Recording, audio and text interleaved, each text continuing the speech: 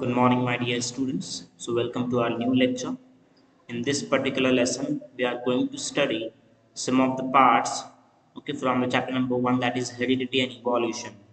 So, in our previous lectures, we have studied about the heredity changes. We have seen about transcription, translation, and translocation. We have seen about evolution, and we have also discussed about the evidences of evolution. Now, in this particular lesson, we are going to study about the Darwin's theory of natural selection. Okay, so we will see what is this theory. It was given by Charles Darwin. Okay, so Charles Darwin had collected innumerable specimens of plants and animals, and depending upon the observations of those specimens, he published the theory of natural selection, which preaches the survival of fittest. For this purpose, Darwin had published a book titled Origin of Species. Okay, so there was a scientist, or we can call him as biologist, named Charles Darwin. Okay, what he did, he studied the characteristics of n number of species. Okay, he studied the specimens of plants and animals. Okay, he observed certain things in them. Okay, and after his observation, he stated that the specimen or the species which is fit in a particular condition can only survive. Okay, what he says, that for a particular condition or criteria, a particular species must be fit. Okay, if the species is fit for that particular condition or region or area, okay, so then only the species can survive. Charles Darwin का क्या कहना था कि particular माहौल में suppose temperature अगर कम है तो उस माहौल में, कम टेम्परेचर वाले माहौल में, कम टेम्परेचर वाले रीजन में वही एनिमल सरवाइव कर सकता है जो उस कंडीशन के लिए फिट है। ओके, जिसके पास ये एबिलिटी है कि वो उस टेम्परेचर को झेल सके। ओके, फॉर एग्जाम्पल अगर हम लोग कैमल को ले लें, ओके, कैमल का एग्जाम्पल लेते हैं, तो कैमल जो है वो रेगिस्तान में, डेजर्ट एरिया में क्या कर सकता है, सरवाइव कर सकता है इजीली, क्योंकि उसके पास ये एबिलिटी है कि वो मैक्सिमम और हायर टेम्परेचर को भी स्टैंड कर सकता है उसके सामने भी। आया समझ में, उसके ऊपर उतना असर नहीं होगा मैक्सिमम टेम्परेचर का।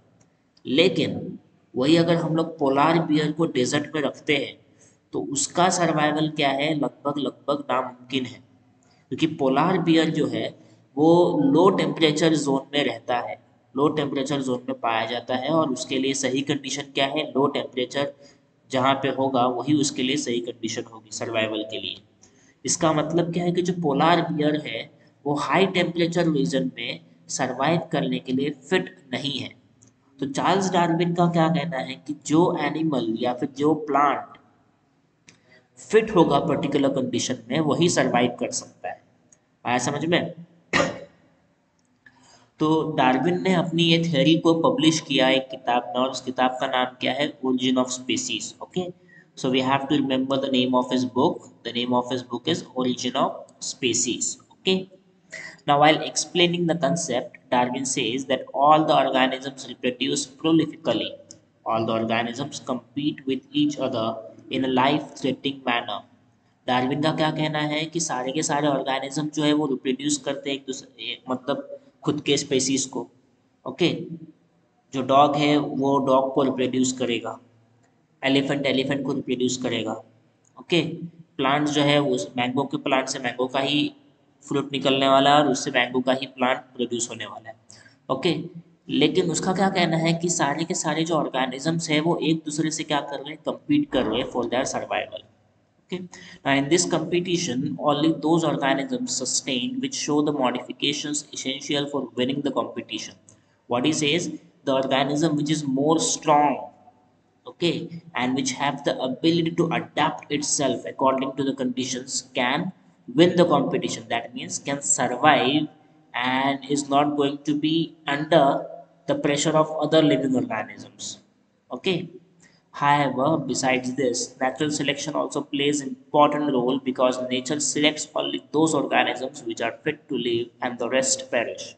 What Darwin says that the organism who is strong is going to be selected by the nature, okay, and the organism who is not strong, okay, it will perish, that it will die, it cannot sustain or cannot prevail the nature, okay, if he is not fit to survive.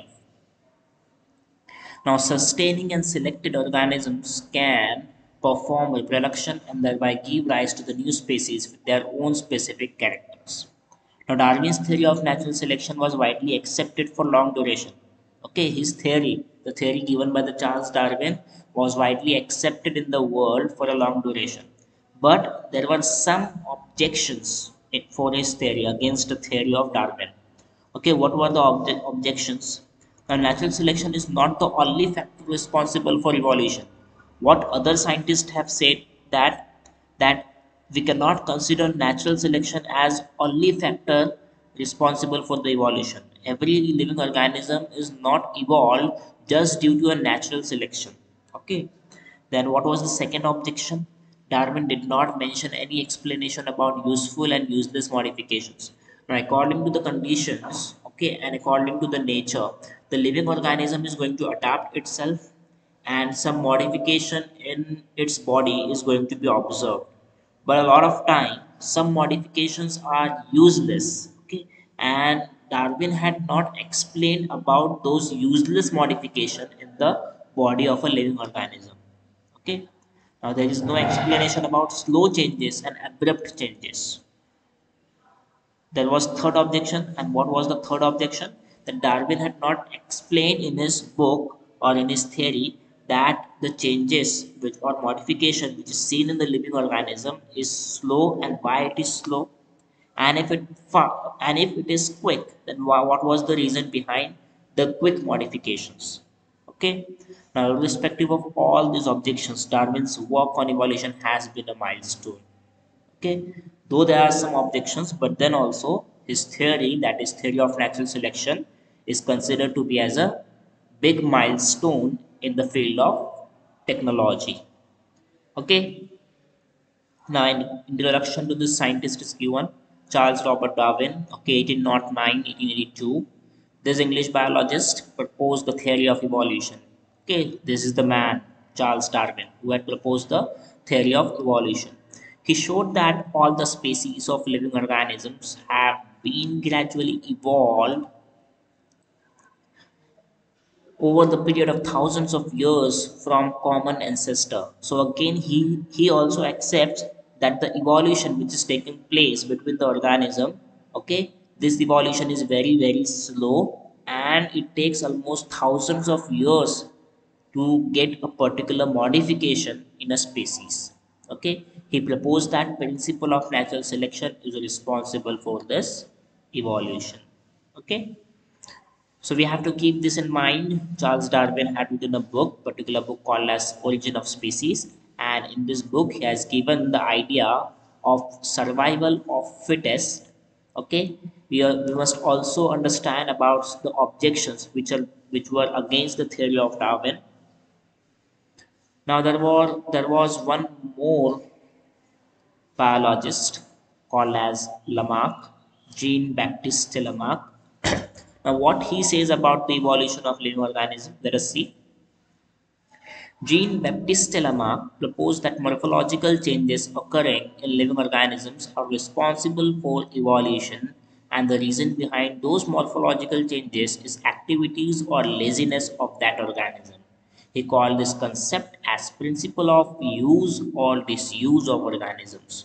Okay, so what this particular scientist have told us that the changes which is observed in the living organism or which are occurring in the living organism over a course of long duration, okay, these changes are responsible for the evolution of that particular living organism.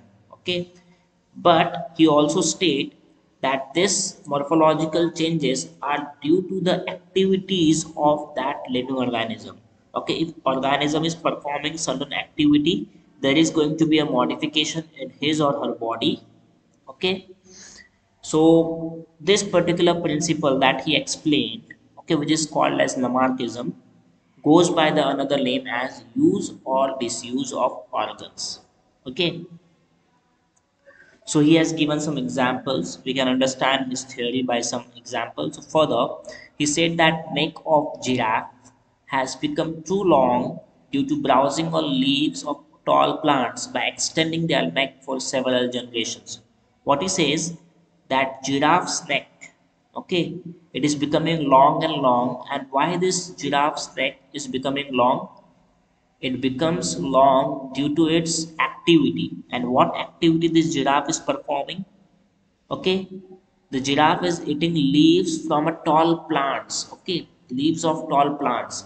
So for getting that leaves of tall plants, obviously it is going to extend its neck, okay, towards the plant at a certain height. Okay, so due to its long browsing, okay, on the leaves of tall plants, their necks have been extended, okay, for several generations. Now, similarly, shoulders of the ironsmith have become very strong due to frequent hammering movements. Now, you can see the ironsmith. Ironsmith मतलब क्या? लोहार. लोहार जो मारता रहता है हथौड़ा, उससे क्या हो गया है कि जो उसका जो शोल्डर है वो बहुत मजबूत हो गया है. अब हम लोग देख सकते हैं कि वो अलग से जिम में नहीं जा रहा है. ओके, या फिर उसकी एक्टिविटी कोई दूसरी नहीं है, वो खुद अपनी मर्जी से शोल्डर को मजबूत नहीं कर रहा है. उसके शोल्डर मजबूत क्यों हो रहे हैं? क्योंकि वो अपना जो एक्टिविटी परफॉर्म कर रहा है रोज का हथौड़ा मारने का एनिमल के ऊपर, ओके, वो एक्टिविटी की वजह से उसकी बॉडी क्या हो रही है? मजबूत होते जा रही है. उसका शोल्डर क्या हो रहा है? बहुत ही स्ट्रांग होते जा रहा है. ओके, सो उसके बॉडी में चेंज आया है due to it's activity, due to his activity. Okay, then again wings of birds like ostrich and emu have become weak due to no use. Now you may be knowing these birds. Ostrich मालूम होगा आपको और emu. Okay, emu is the national bird of Australia. So these two birds are unable to fly. They have the wings, but they are not going to fly. And why? Because they are not, as they are not flying, their wings have become very very weak. Okay, ये जो ostrich और emu है वो उड़ते नहीं है, इस वजह से उनके जो विंग्स है वो क्या हो गए? बहुत वीक हो गए हैं. The legs of birds like swan and duck have become useful for swimming due to living in water, as snakes have lost their legs by modifications in their body for burrowing habit. देखो जितने भी living organisms है उनके पास कुछ certain organs थे, और वो जो ऑर्गन्स है वो या तो बॉडी से निकल गए हैं पूरी तरीके से, या फिर उन ऑर्गन्स में कुछ मॉडिफिकेशन हुआ है. जैसे कि जो स्वैन और डक है, उनके जो लेग्स है उनमें आपको मॉडिफिकेशंस देखने मिलते हैं, फ्लैप्स देखने मिलते हैं दो फिंगर्स के बीच में. और ये फ्लैप्स क्यों है? क्योंकि उनको स्विमिंग वो लोग करते हैं, और वो स्विमिंग में क्या हो गया है? स्विमिंग की वजह से उनके बॉडी में ये मॉडिफिकेशंस देखने मिली है. ओके, वैसे ही जो स्नेक होता है उसने उसके लेग्स अभी नहीं है. क्यों नहीं है? क्योंकि उसकी जो हैबिट है वो चेंज हो गई. बरोइंग हैबिट की वजह से उसके लेग्स क्या हो गए? मॉडिफाइड हो गए. Now all these examples are types of acquired characters. Okay, these are called as acquired characters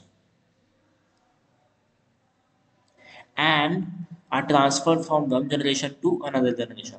This is called as a theory of inheritance of acquired characters or Lamarckism. इसे क्या कहा जाता है? Theory of inheritance of acquired characters of or Lamarckism. Okay. So development of organs due to specific activities or their degeneration due to no use at all was widely accepted, but transfer of those characters from generation to generation was rejected. देखो body में development होगा activity की वजह से, या फिर body का कोई एक ऑर्गन वीक हो जाएगा या फिर डीजनरेट हो जाएगा. ओके, ये सब लोगों ने एक्सेप्ट किया, लेकिन बहुत सारे साइंटिस्ट इस बात को एक्सेप्ट करने से इनकार कर रहे थे कि वही कैरेक्टर्स जो है वो पैरेंटियल जनरेशन से ऑफस्प्रिंग तक जाएगा, और उनके पास इसका एक ठोस रीज़न होगा. जाहिर सी बात है. फॉर एन एग्जाम्पल, अगर हम लोग आयन स्मिथ को लेते हैं तो आयन स्मिथ के शोल्डर मजबूत हैं, लेकिन उसके बेटे के भी शोल्डर मजबूत हो इसकी कोई गारंटी नहीं है. कि अगर उसका बेटा वो एक्टिविटी परफॉर्म नहीं कर रहा है, अगर उसका बेटा जो है वो वीक है या फिर उसका बेटा कोई काम नहीं करता है, लेजी है, तो जाहिर सी बात है कि उसके शोल्डर्स तो मजबूत नहीं होंगे। इसका मतलब क्या है कि एक्टिविटीज की वजह से पेरेंट का तो बॉडी में मॉडिफिकेशन देखने मिला हमें, लेकिन ज़रूरी नहीं कि वही मॉडिफिकेशन ऑफस्प्रिंग में भी नजर आए। Okay, because it had been verified many times that modifications brought in us are not transferred to next generation, and thereby Lamarck's theory was disapproved. Due to this reason, the Lamarckism theory was disapproved. Okay, now the living organism can transfer the characters which it has acquired to the next generation. This is called ancestry of acquired characters. Okay, but some characters of the living organism are transferred, okay, to the next generation, and this particular phenomena is called as ancestry of the acquired characters. Okay, now we can see an introduction is given about Jean Baptiste Lamarck. He was a scientist. Okay, so he given the theory of evolution according to the activities of living organisms. Okay, now he was from France. Okay, he studied a number of animals and plant species, and after studying those species, he has given his theory. Okay, now in this lesson, we have seen theory of natural selection and we have seen Lamarckism. Okay, in the next lecture, we will see the another points from the chapter. Okay, until then, goodbye.